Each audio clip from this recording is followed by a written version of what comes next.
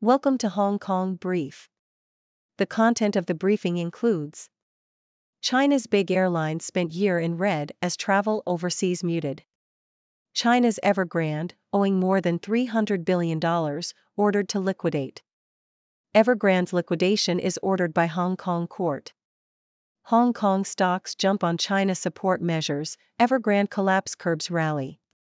HK judge orders liquidation of China Evergrande. China's big airlines spent year in red as travel overseas muted. Bloomberg.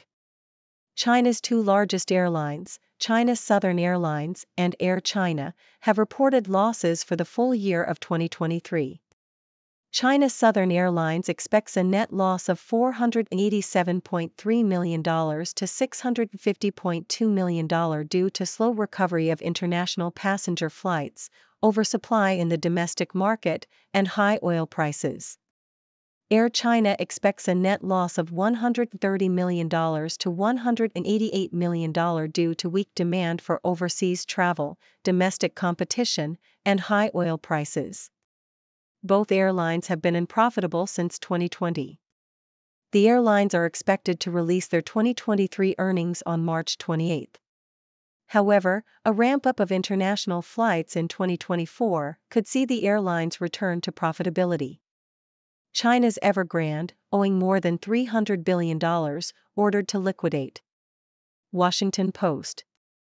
A Hong Kong court has ordered Evergrande, the world's most indebted property developer, to liquidate. The ruling comes after months of delays as the company attempted to come up with a restructuring plan. It is unclear whether Chinese authorities will recognize the court's ruling and allow international creditors to seize the company's assets.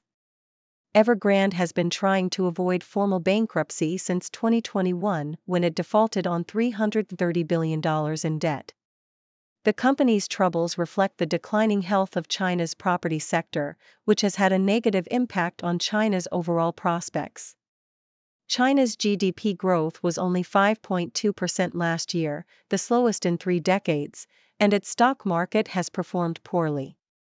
Over the past 3 years, $6 trillion has been wiped off the value of Chinese and Hong Kong stocks, highlighting investors' concerns about China's economic future. Evergrande's liquidation is ordered by Hong Kong court. Nikkei Asia. A Hong Kong court has ordered the liquidation of China Evergrande Group after the heavily indebted developer failed to reach a deal to restructure $300 billion in liabilities.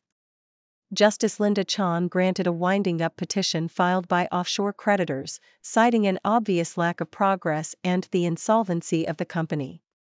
Liquidators will now be appointed to take control of the developer and sell its assets.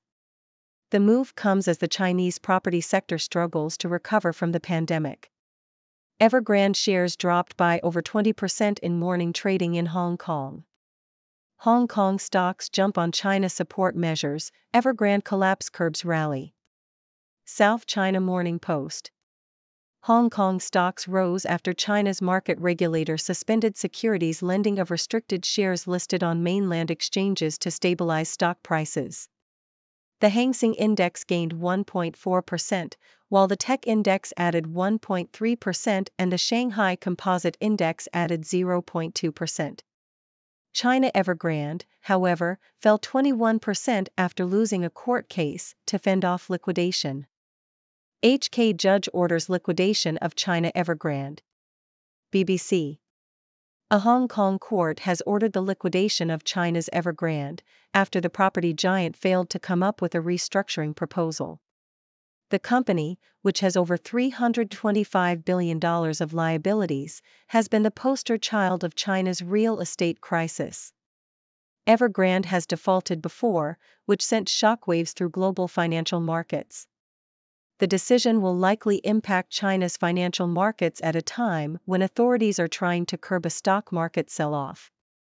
Evergrande shares fell over 20% in Hong Kong after the announcement, with trading now suspended. Evergrande will be dismantled, a big bang end to years of stumbles. New York Times. China Evergrande, a real estate developer with over $300 billion in debt, has been ordered by a court in Hong Kong to liquidate. This move is likely to have ripple effects in financial markets already concerned about China's economy. Evergrande's collapse comes after it overbuilt and overpromised, taking money for apartments that were never built, leaving home buyers waiting and contractors unpaid. The outcome of Evergrande's liquidation will test foreign investors' belief in China's fairness and could impact the flow of money into Chinese markets. Hong Kong High Court orders Evergrande Group to liquidate. South China Morning Post. China Evergrande Group has been ordered to liquidate by a Hong Kong High Court, marking the first case of its kind in the city. The ruling means that Evergrande Group's management will be taken over by provisional liquidators. Most of the company's assets are located in mainland China, meaning that the liquidators will have limited powers of enforcement over onshore assets if they cannot gain recognition from any of the 3 designated courts in mainland China. China tightens stock market rules after sell-off. BBC.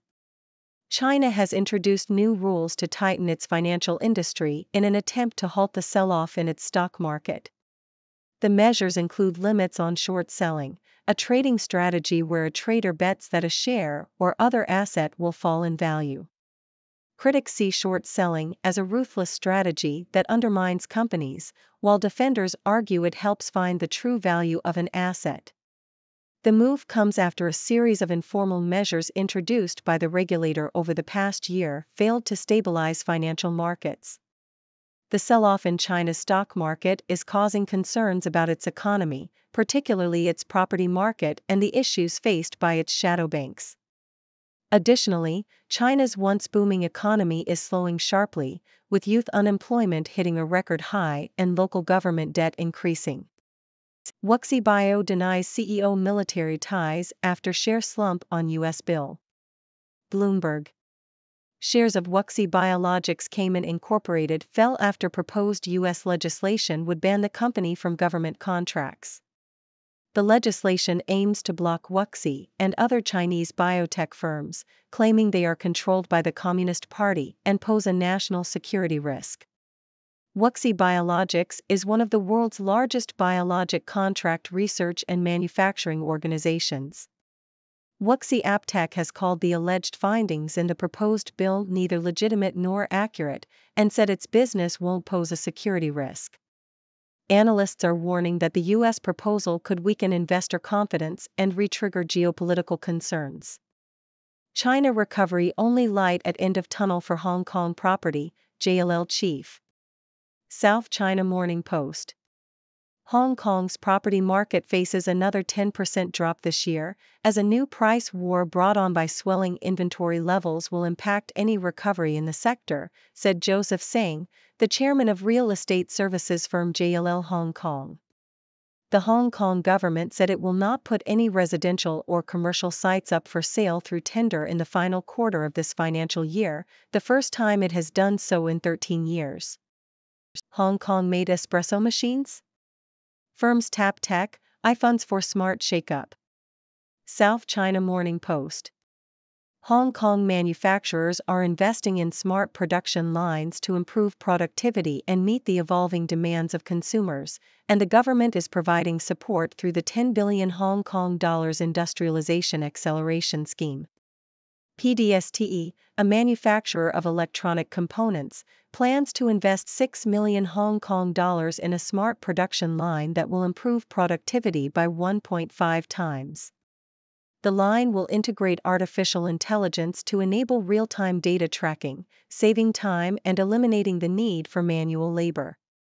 Decent Espresso, a coffee machine manufacturer, chose Hong Kong because of the city's international status and logistics industry. CEO John Buckman said the company, which has sold more than 10,000 units worldwide, benefited from tax regulations and strong government support. Shuwing Steel, Hong Kong's only steel rolling mill, plans to establish a smart production line by next year to meet growing demand for green initiatives in the city and Greater Bay Area. The government is providing a 40% cash rebate for R&D spending. Modi rival becomes ally in setback to India opposition unity. Yahoo! The political opposition in India has suffered a blow ahead of upcoming elections, after the Chief Minister of Bihar, Nitish Kumar, joined forces with Prime Minister Narendra Modi's Bharatiya Janata Party. Kumar had previously been a key figure in the opposition alliance of 28 parties and was seen as a potential rival to Modi. The move comes at a time when Modi is seeking a third term in power, with a strong economy and buoyant stock market bolstering his election prospects. However, the opposition has also been weakened by divisions within its ranks. China fuels Asian stocks rally, oil climbs on Red Sea worries. Yahoo! Chinese equities led a rally in Asian stocks to start the week, after regulators took new steps over the weekend to support the market. One-time giant of African air travel mounts comeback. BBC. South African Airways, SAA, has returned to the intercontinental market after falling victim to corruption and mismanagement as well as COVID-19. SAA's financial viability is still in doubt, however, after a report by the country's Auditor General Tsakani Malulik said the financial statements SAA had drawn up dating from the 2018-19 financial year lacked credibility. The airline recorded losses of $1.2 billion from 2018 to 2021. The airline's interim CEO, John Lamola, said this did not reflect the airline's current position, which is under new management. He said the situation had improved in the most recent financial year, with the airline now running on financial resources generated from its own operations. SAA reopened its routes from Cape Town and Johannesburg to Sao Paulo, Brazil in late 2021 and recently began selling tickets for flights to Perth, Australia. The airline is aiming to build up its business within Africa, taking on 15 extra regional routes along with 4 domestic ones by March 2025. However, African airlines are still expected to make a loss this year, with high operating costs, rising inflation and currency devaluation all threatening the profitability of carriers such as SAA. As players return from Asian Cup, fans urge Hong Kong to promote football better. South China Morning Post. Hong Kong's football team has struggled to attract fans to its domestic league matches, despite a recent successful run in the AFC Asian Cup. The country's football association has been urged to do more to promote the sport in the region, such as advertising games in MTR stations and promoting matches on television. Fans have also called for more opportunities for local players, with a cap on overseas players in Premier League teams. The consensus among supporters is that a lack of facilities and limited government interest make it difficult to maintain improvements in the sport. Ladies and gentlemen, I am Dr. Six from the 6 Degrees World, bringing you the latest news from around the globe. Today, we have a diverse range of stories, from the struggles of China's Big Airlines to the liquidation of Evergrande, one of the world's most indebted property developers. We'll also look at the impact of these events on Hong Kong's stock market and property sector. And finally, we'll touch on some interesting developments in Hong Kong's manufacturing industry and India's political landscape. Let's start with China's big airlines. China's Southern Airlines and Air China have reported losses for the full year of 2023, with slow recovery of international passenger flights and high oil prices being major contributing factors. But there's hope on the horizon, as a ramp-up of international flights in 2024 could see these airlines return to profitability. So, keep an eye out for updates on their upcoming earnings release on March 28. Moving on to Evergrande, the world's most indebted property developer. A Hong Kong court has ordered the company to liquidate after months of delays in its restructuring plan. The ruling raises questions about whether Chinese authorities will recognize the court's decision and allow international creditors to seize the company's assets. Evergrande's collapse reflects the declining health of China's property sector, which has had a negative impact on the country's overall prospects. With $330 billion in debt defaulted since 2021, Evergrande's troubles have sent shockwaves through global financial markets and highlighted investors' concerns about China's economic future. This news has had a direct impact on Hong Kong's stock market. the market regulator has introduced new rules to tighten the financial industry and stabilize stock prices. While this move has led to a jump in Hong Kong stocks, Evergrande's collapse has curbed the overall rally. It's a delicate balance for China's authorities as they try to control the stock market sell-off while also dealing with the fallout from Evergrande's liquidation. In other news from Hong Kong, we have some interesting developments in the manufacturing industry. Hong Kong manufacturers are investing in smart production lines to improve productivity and meet evolving consumer demands. The government is also providing support through a $10 billion industrialization acceleration scheme. From electronic components to coffee machines, these manufacturers are leveraging technology to stay competitive in the global market. It's great to see Hong Kong's manufacturing sector embracing innovation and taking advantage of the city's international status and strong government support. Shifting our focus to India, we see a setback for the political opposition as the Chief Minister of Bihar, Nitish Kumar, joins forces with Prime Minister Narendra Modi's Bharatiya Janata Party. This move weakens the opposition alliance and bolsters Modi's election prospects as he seeks a third term in power. With a strong economy and buoyant stock market, Modi's party is in a favorable position. However, the opposition's divisions have also contributed to their weakened state. It will be interesting to see how this political landscape evolves in the upcoming elections. Finally, we have some news from the world of sports. South African Airways, SAA, has made a comeback to the intercontinental market after facing years of corruption, mismanagement, and the impact of COVID-19. Although the airline's financial viability is still in doubt, SAA is working towards rebuilding its business within Africa. It has reopened routes to Sao Paulo, Brazil, and started selling tickets for flights to Perth, Australia. However, like many other African airlines, SAA is expected to face challenges this year due to high operating costs, rising inflation, and currency devaluation. That's all for today's news roundup. It's been quite a journey, from the struggles of China's airlines to the liquidation of Evergrande, the developments in Hong Kong's stock market and manufacturing industry, and the political landscape in India. Remember, these stories are just the tip of the iceberg, and there's always more to explore and discuss.